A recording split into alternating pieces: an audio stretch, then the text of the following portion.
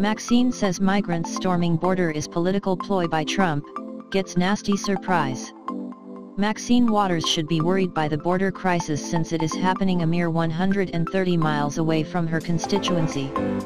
Instead, she claims President Donald Trump created the entire thing and the illegal aliens storming our border is a political ploy by the president.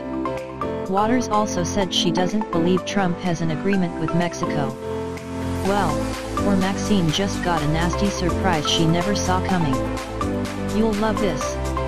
Maxine Waters is on the record saying the president is lying about an agreement with Mexico regarding the border crisis.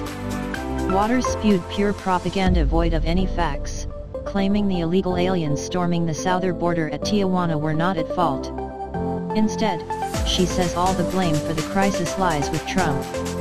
Sunday on CNN's newsroom, Waters called the ongoing border crisis a political ploy by President Donald Trump.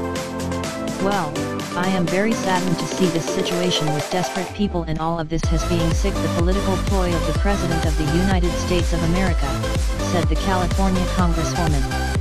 Remember her? Try not to gasp when you see how bad she looks now.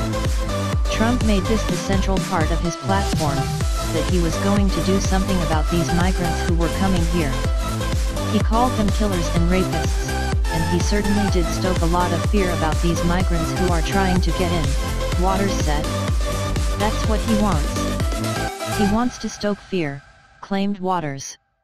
These migrants who now are facing a closed border and who are rushing, and storming the border certainly that looks bad and looks as if they are at fault of all of this. What we need is comprehensive immigration reform led by the President of the United States in an effort to deal with this problem. But, we're not seeing that from this president. Wacky Waters claiming the president hasn't done anything to